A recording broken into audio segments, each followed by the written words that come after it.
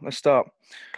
Welcome to the MaxTalks Podcast with me, Max, and I'm once again joined by James and George. But today we have a very, very special guest with us, and he goes by the name of John Hartson. How are we, John? Very well, thank you. Good. That's what we like to hear. John, obviously, he played for the likes of Luton Town, Arsenal Football Club, West Ham, Wimbledon, Celtic, Wales as well. The list goes on. I actually want to ask you a question straight off the bat, as we always do with a lot of our guests. Who were your footballing idols when growing up? Well, obviously I was born and bred in Swansea, so I very much followed Swansea Football Club. My dad would take me down the Vetch Field. Obviously it's the Liberty Stadium now, but it used to be the Vetch Field, and there used to be a fantastic atmosphere. I can remember Swansea were in the old First Division in 1981, and I was 6 years of age, and born in 75. And my dad has since said to me that he used to put me on his shoulders, and we used to watch the game, obviously, because the crowd would be so large in the North Bank in Swansea. I'm not too sure whether he could put me on his shoulders these days, but that seems like a good memory for me when John Toshak was in charge. So I had loads of idols in that team. You know, the likes of Bob Latchford and the likes of Bobby James, Leighton James, Alan Curtis, and all these Swansea City legends and legendary footballers. But the team I supported was Liverpool, simply because it was Ian Rush, and Rushy was Welsh, of course. He was the Wales record goal scorer at the time. Obviously, Gareth Bale has since taken that record off him. So that was where my liking for Liverpool came, just in particular, just because of Rush. He was a goal scorer. I loved scoring goals, even as a kid, for little junior teams. I was a centre forward that I just loved hitting the back of the net and things like that. So that's where my fondness for Liverpool came from. So I would probably have to say, if I had to say one, I would probably say Ian Rush. And then I got to train with him, with the national team. But I never quite shared the pitch with him. I actually came on for Rushy once against Turkey. No. And I think he retired not long after that. That's a gutter. So I can't say I shared the pitch with him, obviously lots of times in training and everything else. But I replaced him once, which that's the way it was. But it was Ian Rush. Ian Rush. That's what amazing. That's good. When you say about being in the North Bank at Swansea Stadium, like being on your dad's shoulders, I'll never forget, like, when I was a kid going to watch Arsenal with my dad, and just I could not see over everyone. Like, I was so small, obviously. I'd try and stand on the seats and then still couldn't see, so all of a sudden I'm on his shoulders. They do stick with you, them memories, don't they? That's what they do. And as I said, got me into football. I think it never leaves you. I think Paul Scholes have said that his team is Oldham. I think Nicky Butt is a Rochdale supporter because they were born and bred in these places, raised and brought up, and although they went on to become Manchester United managers, I think most of us, our hometown, I think is very important for me, because we didn't have the money. We didn't have the money to travel to these other big First Division grounds. You pretty much stayed at home, and your mum would give you £1 and that would be enough for a bus fare into the city centre, and you'd end up then going with your mates. So that's where Swansea's always been very close to my heart as a football club, and still is today. But as I said, the younger days, my dad had a van, and he had a big sort of like a trailer thing on the back. And I can remember we used to play football about 8 or 9, 10 years of age, and he'd get off the team in the back of the truck. We'd kick off, I think it was about 2:30, and obviously the big teams, the Swansea were kicking off at 3, and we'd all used to get in at half time for nothing. We could sneak into the North Bank for nothing. The doors would be wide open, and great days, fabulous days following Swansea on the North Bank. That's amazing. It's amazing. That is So, amazing. obviously, you started off your career at Luton Town. Am I correct? Yes, yeah. Yes. So, when you eventually, so how many years did you spend there? Was it 3 seasons?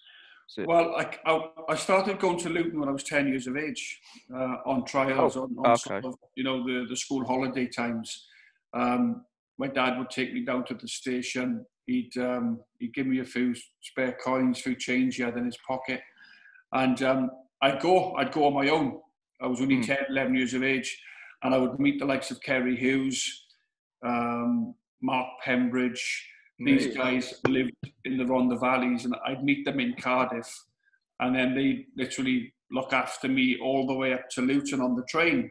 Yeah. I was very, very young. And then obviously during the summer holidays, the Easter holidays, everything else, I'd go back and forth. And at 14, they offered me an apprenticeship. The letter came through the door that they'd like to sign me as on a YTS scheme when I was 16. I had several trials. I went to Leeds. I trained with Cardiff City. That wasn't very wise. Oh dear, yeah. There was other clubs as well, but it was Luton who first came in, and I enjoyed going to Luton. It was a really nice family environment. It was it just felt right. The digs they used to put me into to stay with other families during them little breaks. I always had a fantastic time, with these families, and I just found Luton. It just seemed the right place for me to go. They had the AstroTurf pitch, where we could practice as 15, 14-year-old kids on the first team pitch, which you could never do that now. You go to the likes of Anfield or Old Trafford or the Emirates, and there's a big piece of wood or something on the side of it. Please stay off the ground. Can't get anywhere near. Not coming anywhere near. Yeah. So if you can imagine, I'm watching my heroes like Mick Harford and Ricky Hill and Brian Steen and all these guys scoring goals on the Saturday on Kenilworth Road. And on a Monday morning, I'm literally on the same pitch, practicing my free kicks. And I love that side of it, because me and a few of the youth team lads, we used to spend hours and hours on the AstroTurf on Kenilworth Road, just mimicking our heroes and just pretending to be. Did you practice your celebrations? All that sort of stuff, yeah. So I loved Luton, and I signed for Luton at 16, and it was a brilliant sort of upbringing for me. Really fantastic apprenticeship. Back then, of course, we used to clean the boots. We used to be allocated with a certain player that you would personally look after that player, make sure his kit is up on his peg in the morning, make sure his boots are gleaming clean when he's getting changed, look after everything, get his towel, his dirty towel, stick it in the laundry basket afterwards, all these things, clean the stands, clean the dressing rooms. This is what we used to do. How football's changed now, yeah. On a Monday morning, we'd literally have a black bag each and go around the stand, and we'd put all the empty packets and the bottles of drink and everything. This is what we do, and that was what it was like then. Obviously now, do you think that they should still do that, John? They don't do it now. No, I don't know if they do it. Do you think it'd be good practice? Sorry. Yeah. Do you think it'd be good practice to do that though? Because I think that you get too many complaints. You get 100%. Get too many complaints. I'm being paid $3,000 to clean it up. Yeah. My son has just been released at Swansea. He was there since he was 9 in the academy, and they released him a week before his 16th birthday, which was disappointing for him. And you can't imagine him taking a bin bag into stuff, not a chance. He wants his Nando's for lunch, and he wants. They're pretty ruined in that now. They're generally, a lot of them are spoilt. But listen, it is what it is. But at that particular time, we didn't know any different. That was part of our role as a white on a youth training scheme, a YTS scheme, earning £29.50 a week. That's what we were on. And then, of course, I played 50 times for Luton, made 50 appearances for Luton from the age of 18 to 19, and then of course I got that big move to Arsenal. So that's what I would definitely, because I'm an Arsenal fan, and my dad was. You've already told me that 4 times. Yeah, I know. But my dad, he always said about you. He always said like what he liked about you was that you were such a hard worker on the pitch, and that's what. He couldn't really remember if he saw you on your debut or not at Highbury. Yeah. Because he's old, so he's losing it a little bit.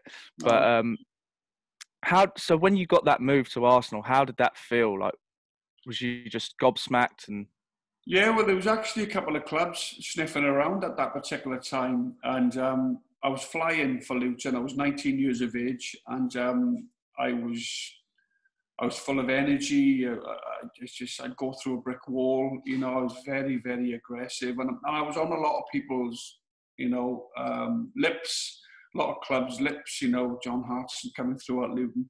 I think even now the bigger clubs are always looking for the young players coming through, and they're trying to nick them, aren't they? You know. Yeah, 100%.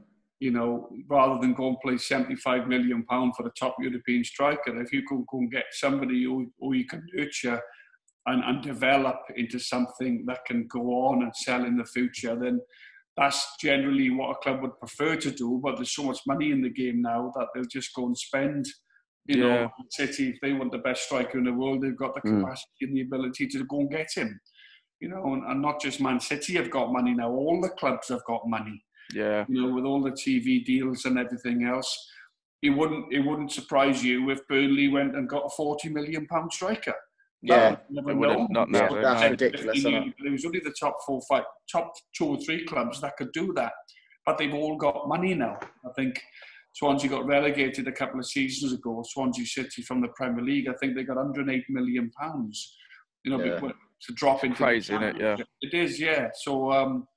At that particular time, I was of interest to quite a few clubs, and I think I didn't have an agent at the time. I was very young, and David Pleat, who was my manager at Luton, and I think him and George Graham did the deal.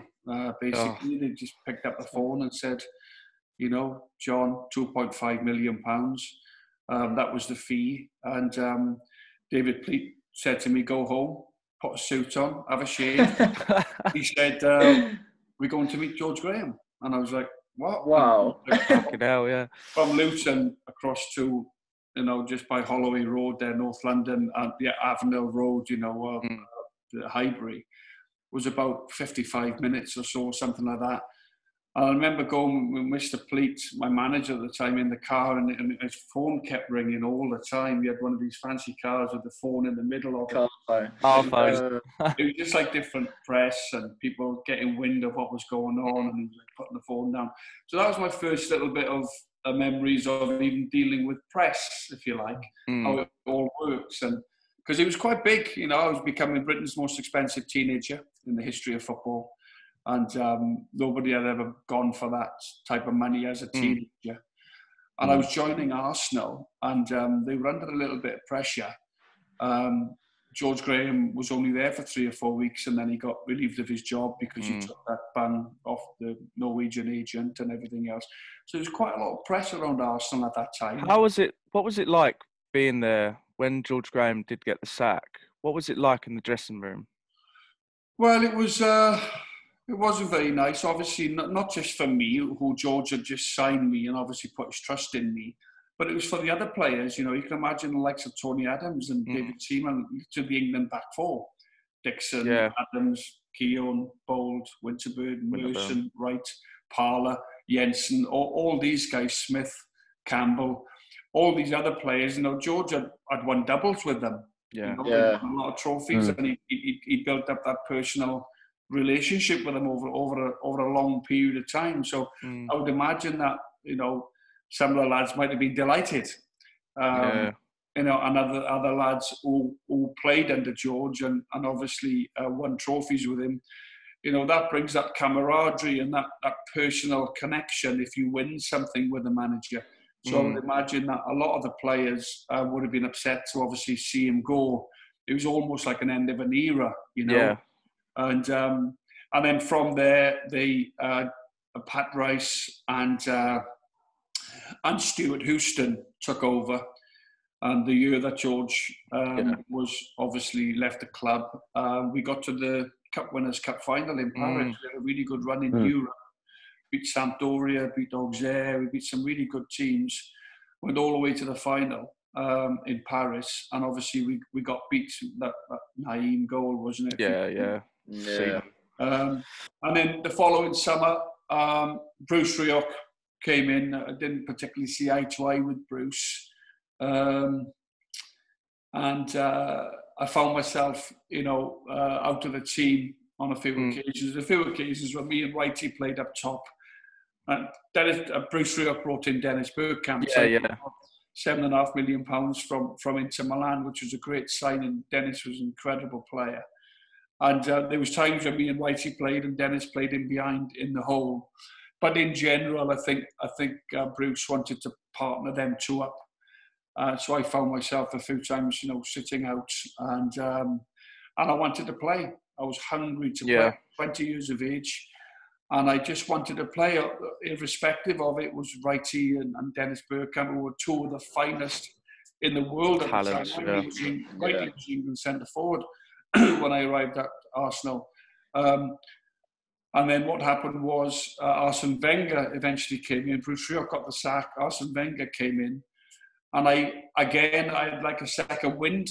He really wanted me to stay at the football club. He said to me, I want you to learn off Ian Wright and Dennis Bergkamp, John. These are two of the finest. I want you to stay and I want you to learn off these two guys. But I wanted to play. Yeah. To my credit, I wanted to play. And I left Arsenal in 1997. And they won the double in 98. So what a good decision. I know, yeah. Oh, no. I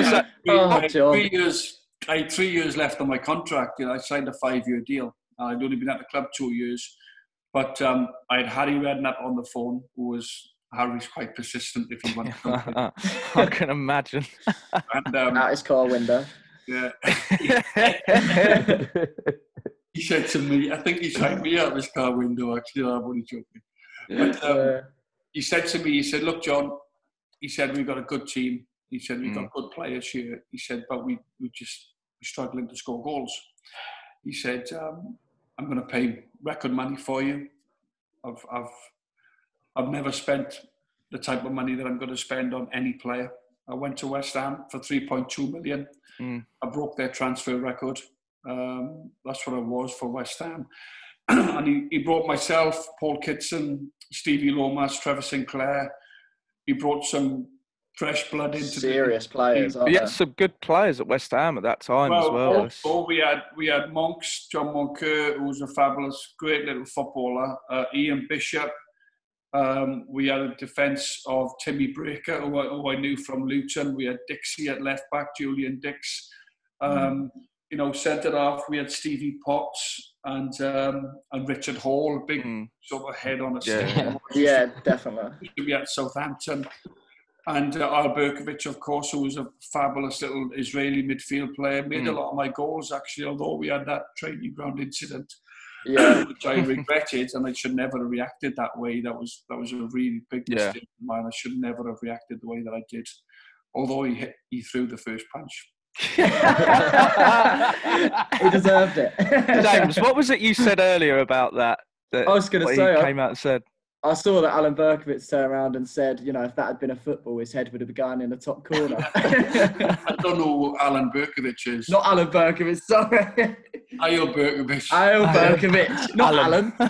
Alan Berkovic. Ayel Berkovic. If I said that, you'd leave it in, because you said it. I'll leave it in, trust me. We're leaving that in. No, as I said, it wasn't a very nice period because I'd been flying at the time. I got 24 goals for West Ham one season, which was my best in the Premier. That was, you finished second, didn't you? I was a goal. I was a goal behind. I think it was Andy Cole or Michael Owen or somebody. But I missed about 5 or 6 games as well through suspension that year. I was just some daft sending offs, really. But you look at it now, and the one good thing, boys, about getting older is that you get a bit wiser. And I only had one sending off at Celtic from the age of 26 to 31 in 230 games. I was sent off once. So I'd certainly improved my disciplinary side of things. But when you're young, you're eager to make an impression. You do things and you know, not so much regret, but you don't think about things necessarily. You're a bit more hot-headed and... Absolutely, 1,000,000%. Yeah. Do you think it's a lot of it's to do with you just want to impress by running around being like a headless chicken at time? I think you're right, because if we went behind, I would take it personally, and I'd want to go and kick someone or on someone or something like that, rather than just wait and see how things develop. I wanted to go make an impression, you know, just reinvent the wheel, if you like. I was crazy like that. But looking back, you know, I've always said I've not got many regrets, if any regrets. I think we all do things and we act the way we do at that particular time because we think it's the right way to do it. But I definitely regretted that incident with Isle, because we actually got on really well. There was no dislike for each other. We were fine. He was setting up my goals, and he was a brilliant player. You know, he was an absolute brilliant player.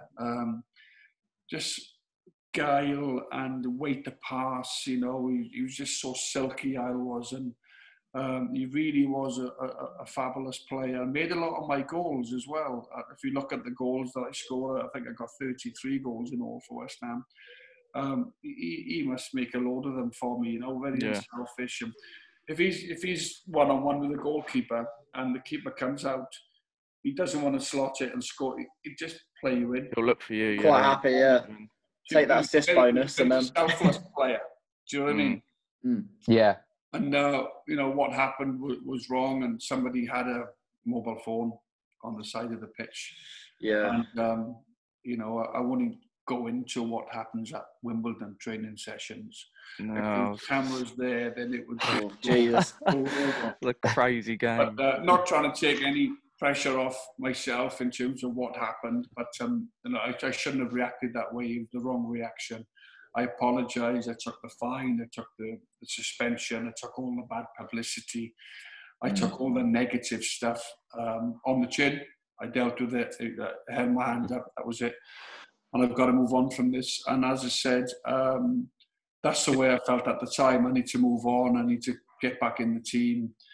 And that's exactly what happened. But do you think making that mistake, that decision to do that, changed your mentality on the game, changed you as a person? I think it changed the West Ham's supporters' sort of trust in me, if you like, and support for me, because I'd always felt that whatever I've gone since then, you know, it's always gone before me.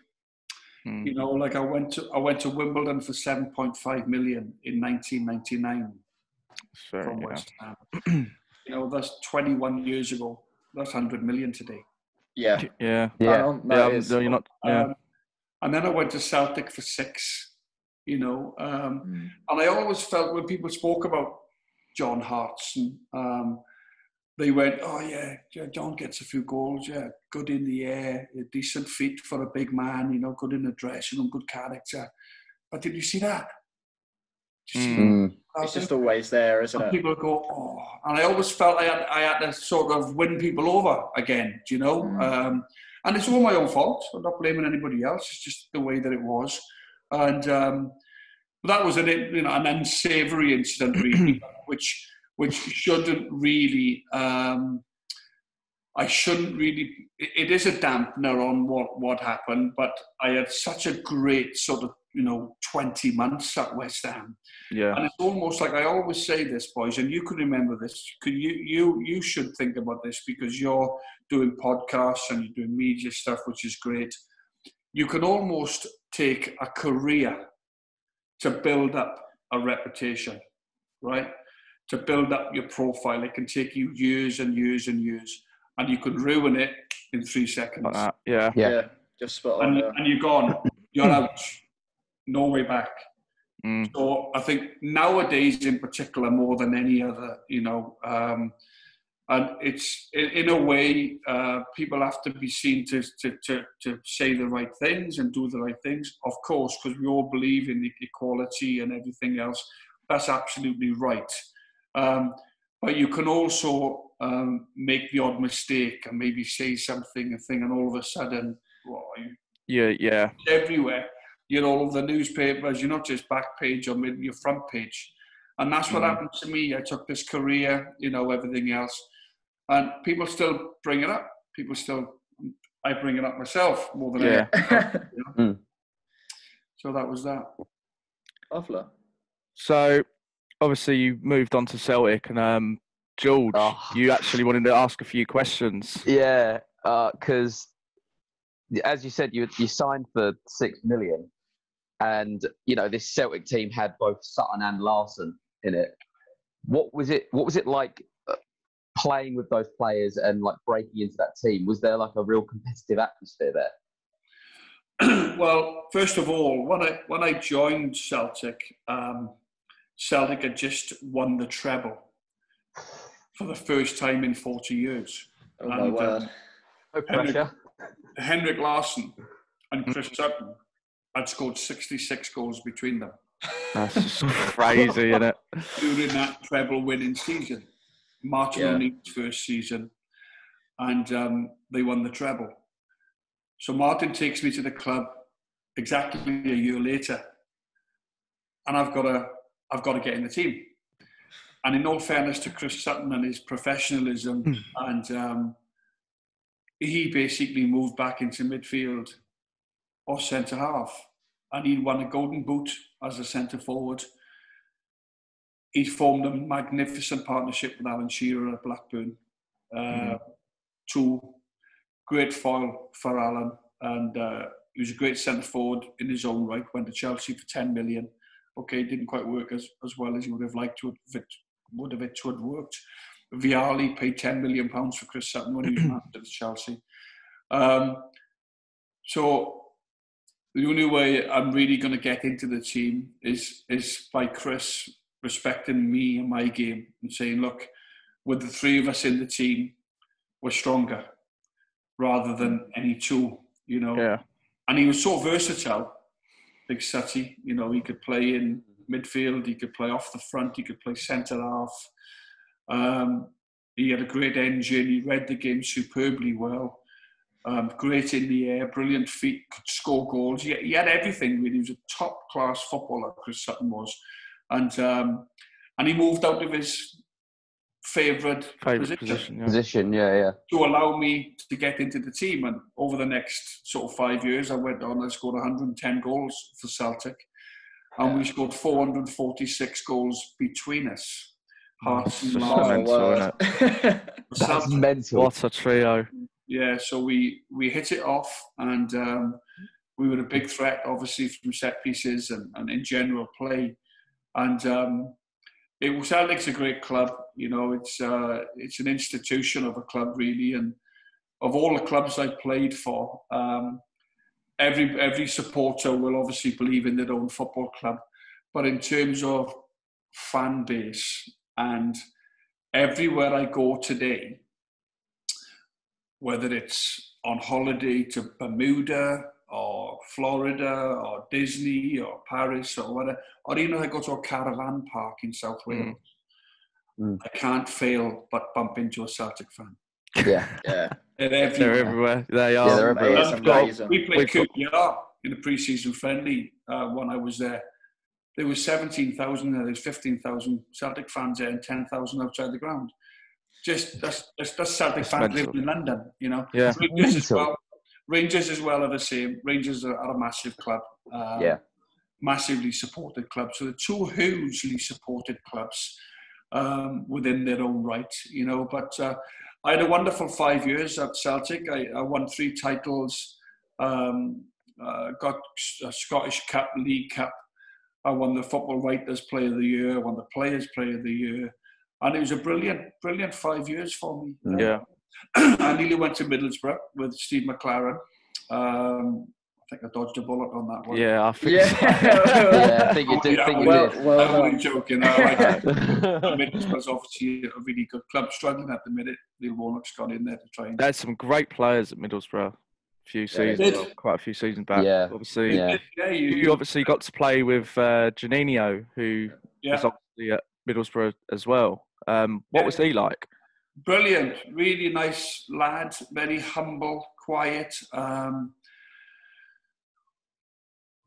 I watched him at Middlesbrough when he first arrived, and he was just like a little genius, wasn't he? He was just incredible. And this is not a criticism at all of him, really, but he wasn't that Janino that I saw at Middlesbrough. That's the best way I can say it. He was still a good player, but he never came and set the world alight, if you like. Took the number 7 shirt from Henrik Larsson, which was always going to be pressure, even though you're Janino, and you just won a World Cup for Brazil just before arriving at Celtic. I don't know whether he had long enough at the club, maybe to settle in and to prove how good he really, really was. I think most of the players were looking at him thinking, oh, Janino, this guy's magnificent. You know, all the clips we'd seen of him and tearing up the Premier League and everything else, which he did at Middlesbrough. I don't think you then, to say it in a nicer way, he didn't hit the heights, if you like, at Celtic than what he previously done under Brian Robson when Robbo took him into Middlesbrough. But he was great to play with, you know, great stories and, you know, telling us about, you know, some of the brilliant players over the years that he played with. And he was really infectious. He was talking with the lads and everything else. And no, as I said, I enjoyed playing with him, Janino, and I played with some great players, you know, the likes of Petrov, Paul Lambert, the European winner, European Cup winner with Dortmund. A lad called Lubo Moravchik. I don't know if you know much about Lubo, but he was incredible. And of course, Henrik and Lenny and Tomo and all these guys. We just had a great dressing room. And of course, Martin O'Neill was our gaffer. Yeah. For a period of time. So there's one other player that I want to ask about at Celtic, and he wasn't there for a long time, but Sir Alex Ferguson has binned off his captain basically, and he's floating around in January. You know, Roy Keane's said a few things. He's come up to Celtic. What was Roy Keane like for that half a season that he came up? What was playing with him like? Well, I played against Roy several times for Arsenal, Wimbledon, Premier League teams, Coventry that I played for. Yeah. And Roy was a beast of a player, really, beast of a player, fearless, never give the ball away. Great captain. I think when you listen to some of the United players now talk about Roy and his standards, his discipline, and his the way you go about your training and your day-to-day life when you're captain of a club the size of Manchester United. And when he arrived, he was great. I saw that side of Roy, that snappy side that people spoke about in the dressing room and snapping. Never really did that at Celtic. I don't know whether he was 34, 35. He had a testimonial coming up at the end of the year. There was 67,000 people at Old Trafford. I remember Roy played the first half for Celtic and he played the second half for Man United. And I said to him after the game, I said, Roy, I said, what are you doing? I said, well, why are you tiring? I said, you're the best player on the pitch. You know, he did all the way all night. He was unbelievable.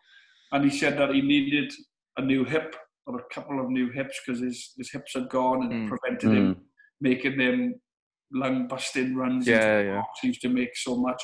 And he changed his position a bit, didn't he? He went a little bit deeper.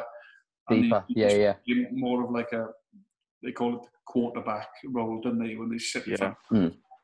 But he was great. He was good as gold. I think the first game, his debut was against Clyde in the Scottish Cup, and unfortunately we just didn't turn up. We had a great team that day, out on the pitch, no excuses, and we got beat 2-0 to Clyde. Graham Roberts is Clyde, and Graham was an ex-Rangers player as well. Oh, he would love that. And I think Roy got on the bus afterwards, and I think he claimed that he didn't think anything could get any worse, and then he looked over and he saw John Hartson having a can of Coke and a bag of crisps or something like that. What he didn't realise, that was my third can of Coke and my bag of crisps. But no, he was all right, Roy, and I've been in his company a little bit since then as well, and no, he's absolutely fine. I like him. I like his the way he goes about his plan. He doesn't leave anybody off with anything. Oh no, he doesn't. No, I listened to Ian. It was a righty. He spoke about Roy Keane. I think it was in some interview, and I think it might have been on the Match of the Day podcast. So he said about when it was, I think it was the World Cup. He said to Roy, he was like, "We'll meet for breakfast in the morning about 11 o'clock." Righty turns up at 11:01. And he's like looking around for Keane, and he's thinking, where the fuck is he? So he calls him up. He's like, Roy, where are you? He's like, you said 11 o'clock. You was not there at 11, so I've gone home. And he's like, no, but he was like, Roy, come on. He was like, no, righty. And then just like hung up the phone. And I actually don't mind that. I don't mind that. That's like kind of that was Roy Keane to a T, really, wasn't it? I hate lateness. I can't have lateness. My wife's late all the time. Me and my wife argue before we even have our first drink on a night out because she's late getting ready. I know women get ready and everything else, but I'm sitting in the taxi and I'm saying to the taxi driver, don't ask me where she is, mate. I haven't got a clue. You know what I mean? But no, I get that. Some people, Martin O'Neill would leave you in the hotel if you were late. You'd be ground without you, and you'd have to get a taxi, make your own way. Some people are like that. Some people think it's disrespectful. I think lateness sometimes can creep into your life. 1 minute if you're late for something, you'd be late for something else. You think you can get away with it, and it's okay. If you've got to be there 3 o'clock, leave at 2:30. Yeah. Don't leave at 5 to 3. Leave at 2:30. Be early. Be early. I know it's a petty sometimes thing, but some people are quite, religious in the way they do things. If it's 3 o'clock, it's 3 o'clock. Well, I think he's just a true professional, isn't he? You wouldn't walk on the pitch 3 minutes past 3, would you? No. You'd be on there doing your warm-up and everything else. But I don't mind that. It just shows how much of a true professional he is, I guess. Yeah. That story with Righty. He takes it into his actual life. Yeah. Go on, James. Sorry. I was going to ask John, in that time where it was obviously you, Henrik and Chris in that front three, obviously, nowadays there's sort of a bigger gulf when you look at Celtic and Rangers versus the top four in the Premier League, for example, money-wise. Did you feel that you could literally beat anyone on your day, even in Europe? Back in that day, in that team we had, yes. Yeah. We had outstanding players. And we got to the UEFA Cup final, beating Liverpool and Blackburn along the way. And we eventually lost to Jose Mourinho's Porto in Seville. I missed that game because of a back operation. I'd been flying that year. I would have played in that final if I hadn't have had a back injury. I had two discs taken out of my back. So that was disappointing on a personal level. But going back to your question, we had a tremendous team, and we beat Man United, albeit it was testimonials and things like this. 4-3, I think Celtic beat Man United at United in a Ryan Giggs. I'm not saying that Celtic beat Manchester United at Celtic Park, a Nakamura free kick. What a man. I think Boric saved a Louis Saha penalty late on. We beat them all. We beat Juventus. Yeah. We beat AC Milan. We beat Shakhtar Donetsk. We beat Porto. We went to places like Bayern Munich, and we went, we just had an outstanding team. Martin had formed this team. It was full of internationals. Everybody knew their roles and responsibilities. We didn't carry anybody. And if you played well, you played the next game. If you didn't play well, then Martin would look to maybe change it. But nowadays, you see teams a lot. They change all the time, don't they? 3, 4, 5 changes every game. Okay, they've got the capacity to do that now because the squads are big. But I can't remember if being at Celtic and making more than 1 or 2 changes. The team played well. We believed in that momentum, that consistency, and Martin would generally stick with it unless somebody specifically asked for a rest or unless they said that they're carrying a certain injury. You would literally stay in the team, and you'd be happy to stay in the team. If I'd scored on the week before, I want to get my goal tally up. I want to finish my career and say, well, I had so many goals in so many games. And Hendrik was the same. Chris was the same. Yeah. So basically, if you'd scored 1 week and you'd won, then the team wouldn't change. The team wouldn't change. So answer to your question is, yeah, I really do feel, and I'm taking my Celtic hat off and being, obviously I'm very loyal to my ex-teammates and that particular team. But I genuinely feel if we could have beaten anybody on our day with the amount of experience and the talent and that team spirit that we had, that particular side, I do genuinely believe we could have beaten anybody on our day. Yeah. It's cracking. Thank you. It's good. All right, mate. James, you want to move on to the John Bennett?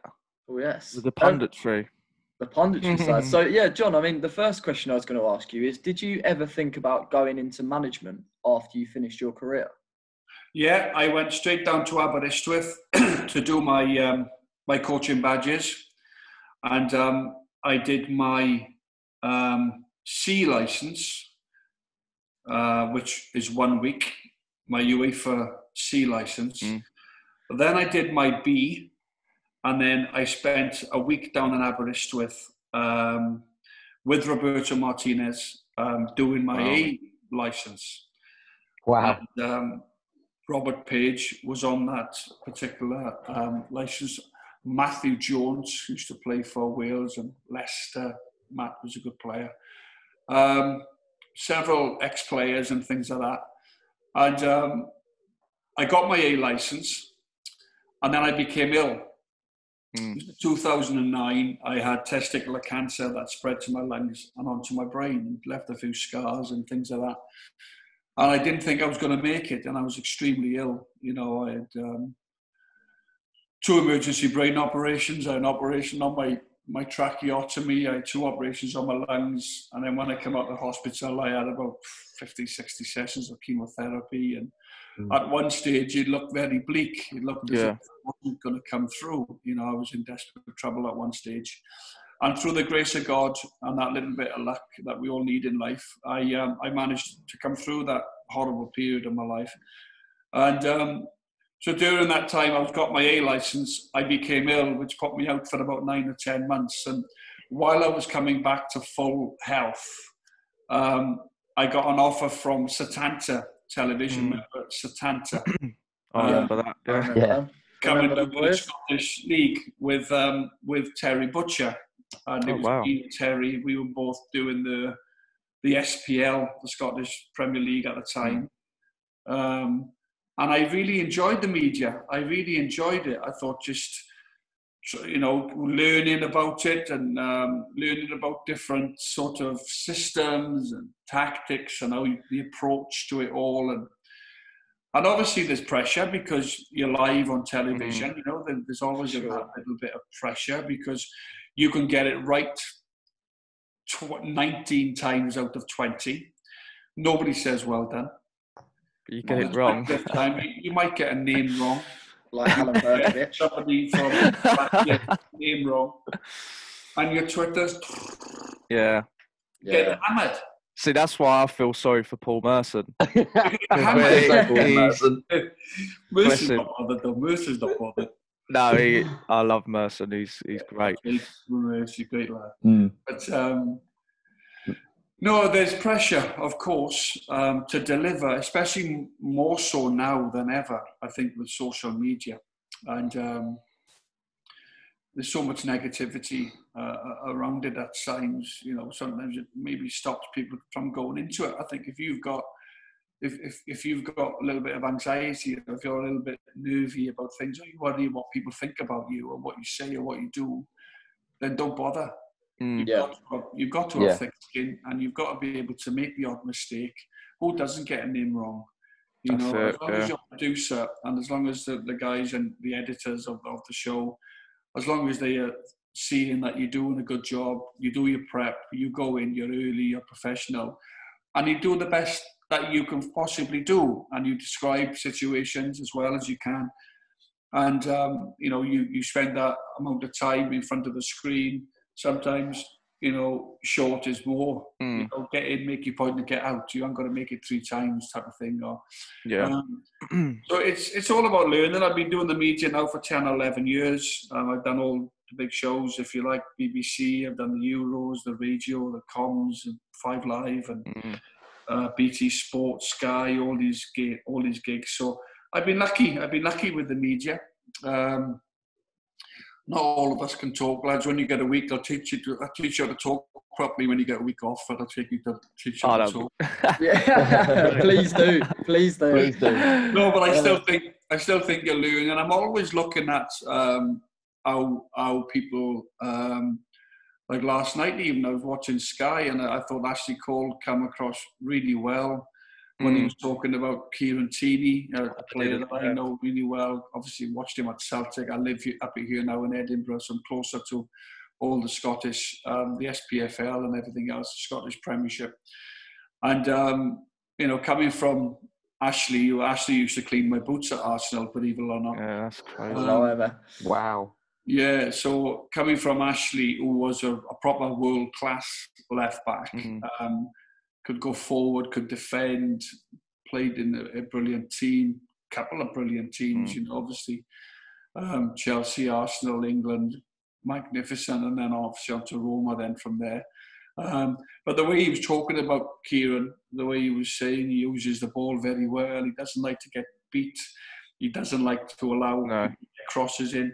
That's what defenders should do. And what I liked as well about Tierney yesterday, especially, was there was a point, I know we ended up conceding, but there was a point where I think it was just after Nketiah got the red card, he just hoofed the ball up the pitch. It was we was dilly-dallying with it quite a lot, and he just wanted to get it out. And that's what I like to see sometimes when you're in trouble, just stick your foot through it. And Ashley Cole pointed things out. He's a proper player for one so young still. He's played a lot of Champions League at Celtic. He's won trophies under Brendan Rodgers, obviously, when Brendan was there. And I think 123 appearances he's made, Kieran, already. And he will go on. Start at Arsenal. He had a couple of, probably still growing, maybe. He's still very young, and a couple of injuries that he had to get over. But when he's flying and when he's up and down that left-hand side, he can defend, he can go forward, he's got great engine, he's quick, he's aggressive, great delivery. You see his crosses into the box with care, and he's trying to pick people out on that left-hand side, So he will be a magnificent signing for Arsenal, and I'm anticipating him, anticipating him being captain at some stage in the future. Yeah, I could see that. And leading by example, because he's still very young, but he's got them leadership qualities about him, Kieran. I really feel that. Yeah, Scotland are very blessed with fullbacks at the moment. 100%. Oh, yeah. Well, you'd have to play them both, wouldn't you? You'd have to play. You'd have to play Robertson at left back, and then Kieran either down that left hand side or left side centre back. But you couldn't have one of them sitting out with the talent that they've got. And I remember Terry Orth did that for Wales once. He had Dean Saunders, Ian Rush, and Mark Hughes. Can you imagine having them three in this? That's it. Having the option of playing them three. So what Terry did, he played them all. And the way that he looked at it was, I need to get my best 11 players in one team. I need to find a system that works. I cannot leave, my 20-goal striker out at Liverpool. I can't leave the Bayern Munich and Manchester United striker out in Mark Hughes, No way. So what he did was he played Rush and and Saunders through the middle, and he played Mark Hughes in central midfield. Yeah. He loved the tackle and everything, man. He was great on the ball as well, and obviously Giggsy went out left-hand side, left wing.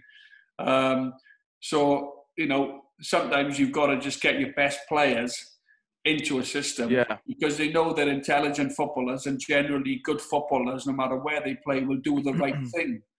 That's what you expect from your footballers. Top-level footballers make the right pass with the right weight.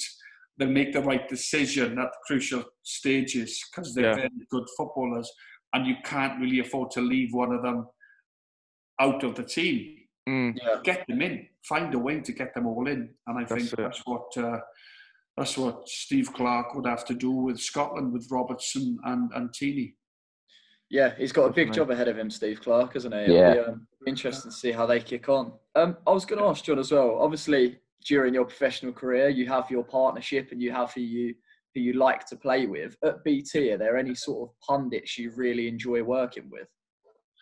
Yeah, I like. I looked up to Alan Shearer a lot because Alan was a centre forward, great centre forward. I think he's England's greatest ever centre forward, personally. The goals he scored, freakish, really. I think he scored 30 Premier League goals a season. Premier League goals. Yeah, it's crazy. It's ridiculous. For three consecutive seasons, I think it was. Stupid. Just a phenomenal striker of the ball. Great in the air, not the tallest, but a wonderful leap.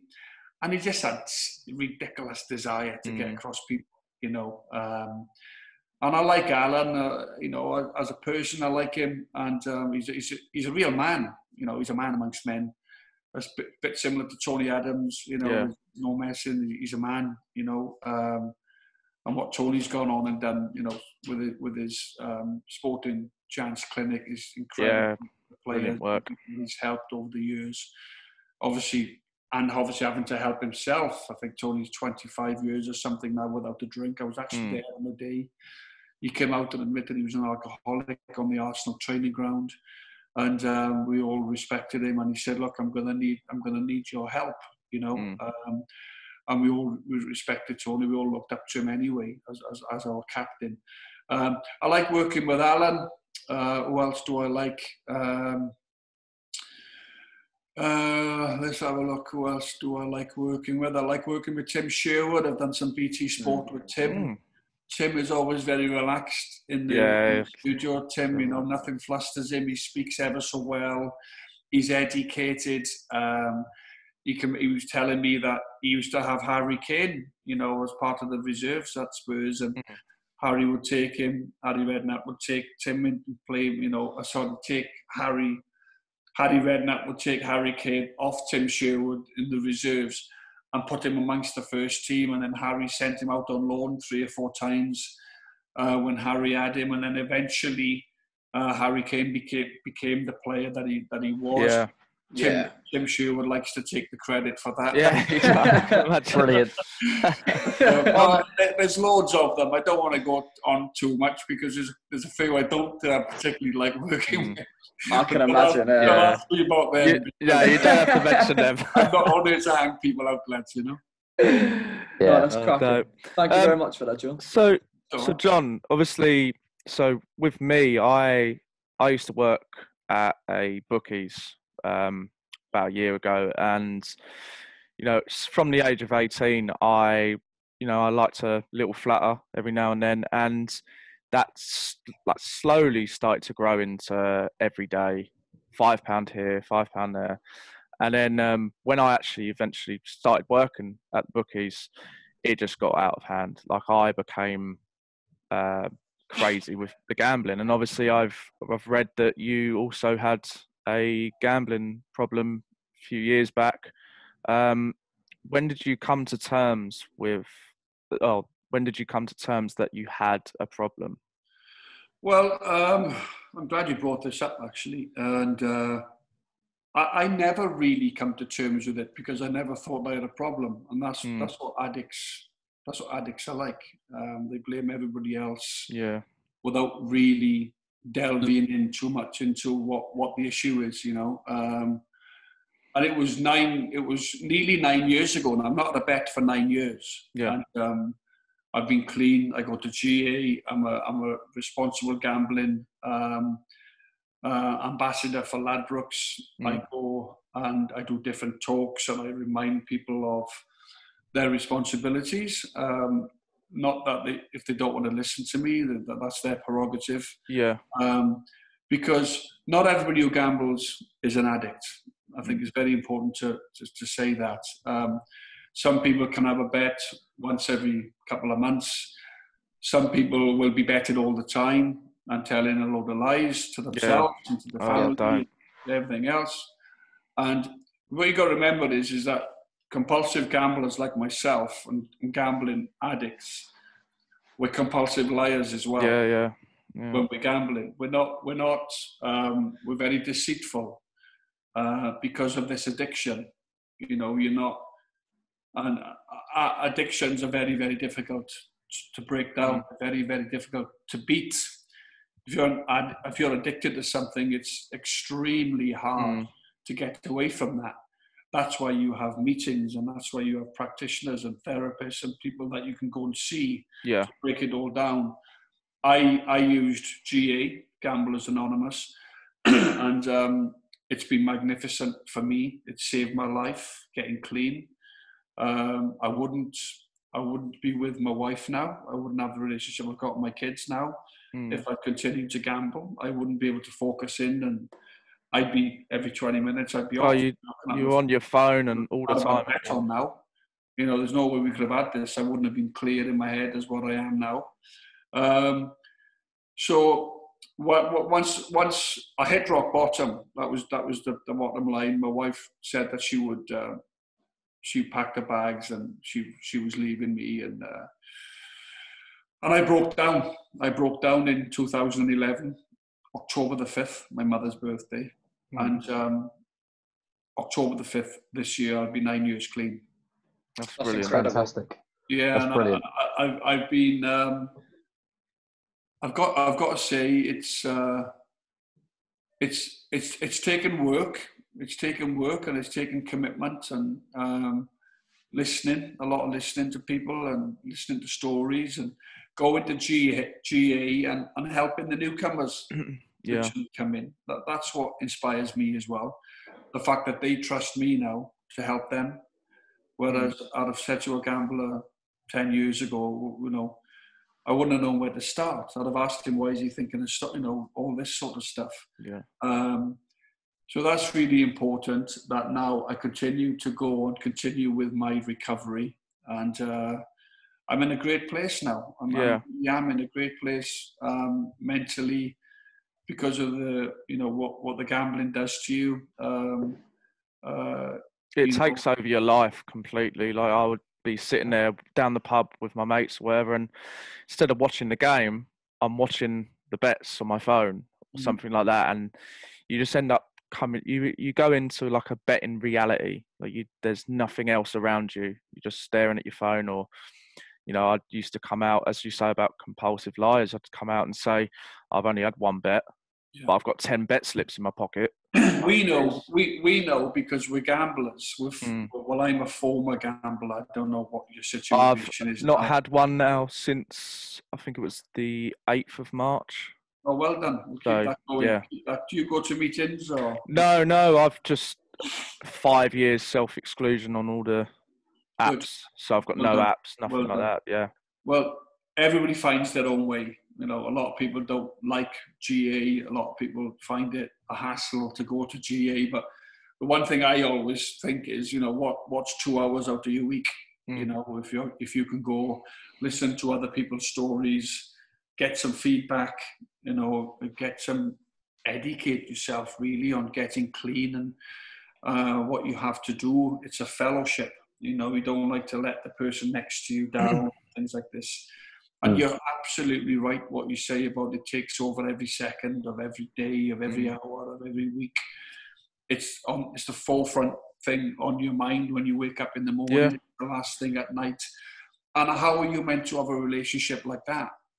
How are you meant to show your wife that you care and love her, and your children are running around, especially in this pandemic. They reckon the online gambling has gone up so much during this particular time. And these are not bad people. They've got into a rut, and it's like being an alcoholic, and alcoholics will sleep with a bottle of vodka under their pillow, and they'll tell their wife they're not a drink in 3 months. It's very difficult, but you're right. It takes over your every move, every decision, every move, and it's hard to get away from that. But when you do get away from it, the world is a much better and brighter place. You do know. I definitely notice a big change in the way I act, the way I go about my life now. It's completely different. I can actually sit there and watch a game of football and enjoy it. Yeah, good for you. Yeah, and it's not easy, by the way. So give yourself a pat on the back, because it's really not easy when you've been in a situation where you're gambling all the time, and it's like second nature to you, and it's not easy. People think it's easy because they've never gambled, they've never been there. With me, I gambled every day in my life for 15 years, every day. People would say about betting on a cricket match, and I'd have 40 bets on a cricket match. Because you can bet in running and things like this. Every other ball, every over, you can gamble on. So I'm glad I'm away from that. That is something that I'm obviously very pleased about. That I no longer gamble, and I no longer have to go around telling lies and ducking and diving. And, putting all my money away to these people and all this, and I can save my money now, and I can get things, and we can go on nice holidays as a family together, not worry about things like that, which should have been, I had nice holidays and I had things because I was earning a lot of money. But the last 9 years has been fantastic for me while I've been clean, because I've almost sort of reinvented my life around being clean, That's brilliant, John. Yeah. Love to hear that, mate. Good. Could I just ask, while we're on the subject of gambling and addiction, do you think that sometimes a lot of ex-footballers come out and say, they've struggled with either alcohol addiction, gambling addictions, any like drug addiction, stuff like that? Do you think because they've left football, and that's almost an addiction in itself for their career, say it's a 15 to 20-year career, they've had that addiction to football, do you think they're more susceptible to these outside sources like gambling and maybe alcohol? Possibly. I think we've seen experiences of it, haven't we, with footballers finishing their careers. No money coming in, not the same lifestyle.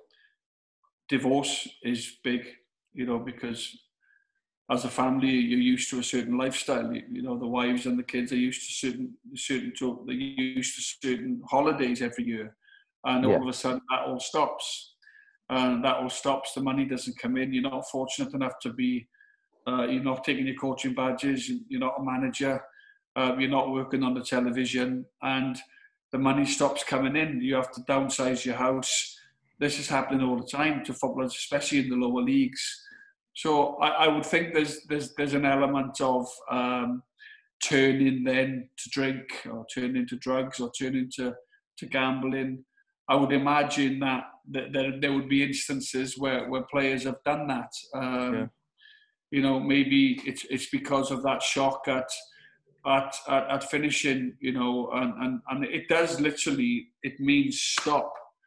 Unless you're fortunate enough to go onto the coaching ranks, so you've got a good relationship with the staff at the football club or the management, and they take you on board, like some players actually do get that little bit of luck, and they do get that little opportunity. Of course, you've got to want to do it as well, and you've got to be good at it. But my career literally stopped in its tracks. It's at West Brom and on loan at Norwich. And it stopped, so I'm all of a sudden one day from training to at home, and it's like, what do I do now? All I've ever done, and I was gambling, and I was drinking, and the money stops coming in. Yes, you've got some spares, but it doesn't last forever, you know. No. So I can see, you know, your point, you know, your valid point really is. I would imagine that does happen, and it's a shame. I think the one thing maybe from this interview is you can take as well is if there are any footballers watching or will watch this, then it's very important. Maybe if you're not earning the high end bracket where you can have enough money where you can save and look after yourself the rest of your life, if you're only playing in the League One or League Two, or I think it's important to have something to fall back on. Yeah. You know, maybe something that a business or you know, a trade, or because it's all going to end at some stage. It's all going to end. Your career's going to finish at some stage, and you don't want to be in the position that many footballers are in now, where they've got nothing to fall back on. And then the stress levels become the anxiety levels. You're round with your missus over petty, stupid little things. You've got kids who want expensive trainers and expensive clothes. You want to provide for them nice holidays, nice Christmas stuff. You can't physically do that. And that's when the stress comes in. And the depression comes in, of course, which you hear a lot now about. There's lots happening and lots of help out there now for mental health as well. People, it's important to talk and to share things.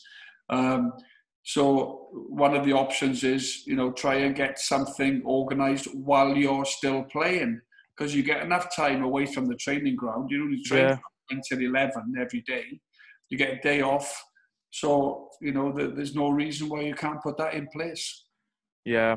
I think one of my examples is Hector Bellerin. Like, he does a lot of studying when he's out of football, because he knows deep down that once football's done for him, what's he going to have? So he needs to look to the future. And I think, big respect to him for seeing the bigger picture with football.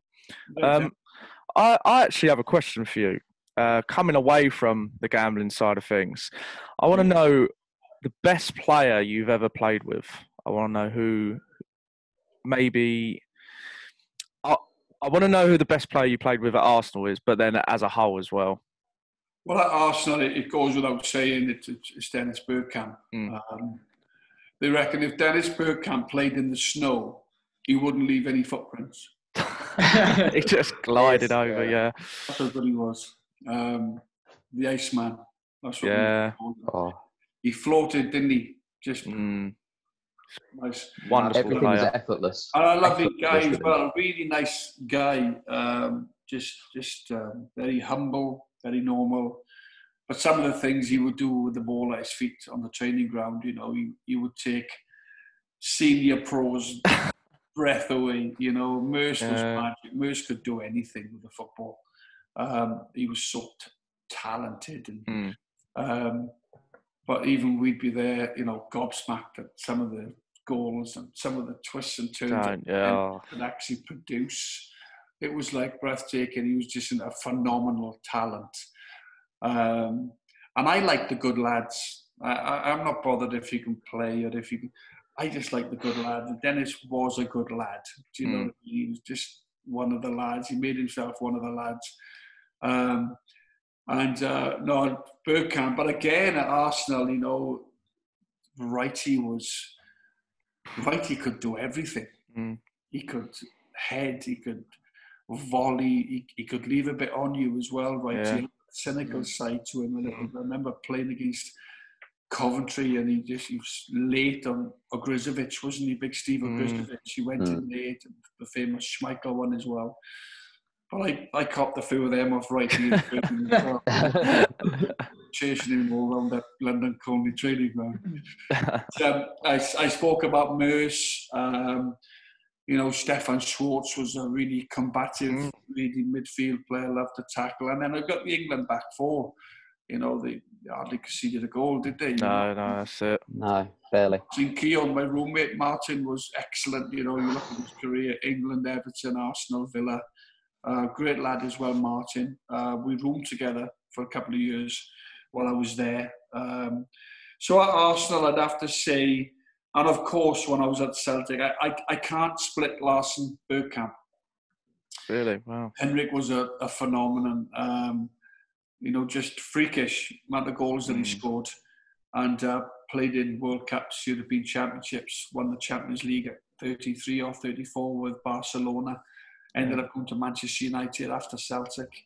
But it's just his desire and his attitude to the game was just, you could clearly see how much it meant to him. Every session, he tried to get the best out of every session.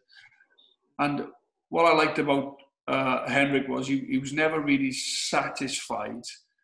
If I played with Henrik, which I did on many times, and I'd scored a couple of goals, and Martin O'Neill's got number 10 up, and he's bringing me off 75th minute. I'm like, all right, I'm done. I'm happy with that. But Henrik could be on 4 goals, and he's chasing the goalkeeper down, the opposition goalkeeper down in his own box in the 94th minute. Yeah. And we're 5-0 up, and he's got 4, and he still wants to score 5. Just want more, yeah. He just, he's never someone to take his foot off the gas. He always, the drive that he had, and you create that yourself. Nobody tells you to do that. Nobody says to do this, do that, or you create that drive yourself. And so if I'm in London, I say Bergkamp. If I'm in Scotland, I say Larson. Fair enough. No, they're both great players. Everybody happy, lads. Yeah. So, rightly so. One last question, and then we'll let you go on your busy day.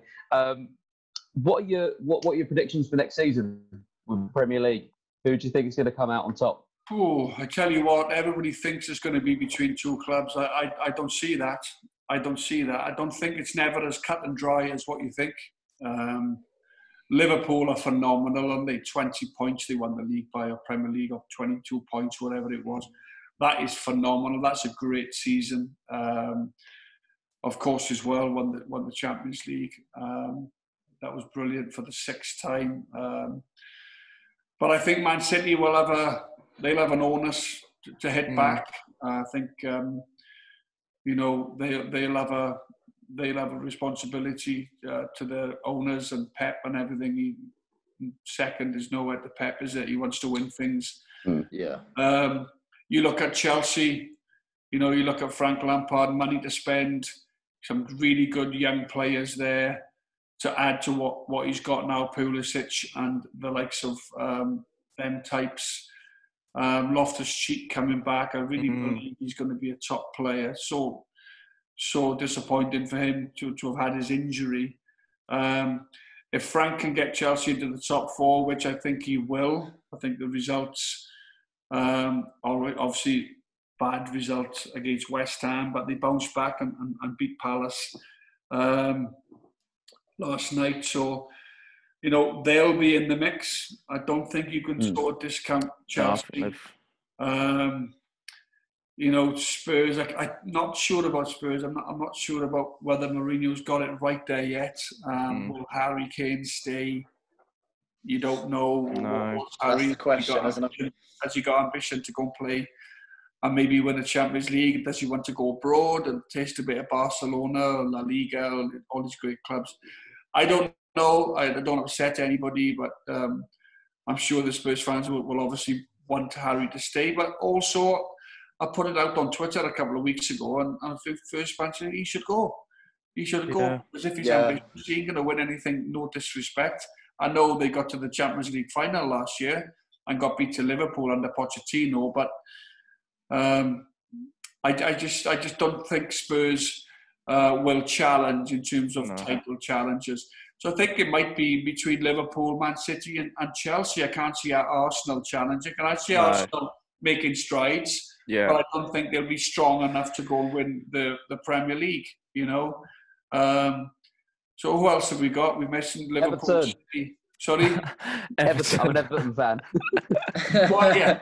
Everton. We're, I am. Yeah. If Tony Bellew will ring, Tony will tell you exactly what's happening at home.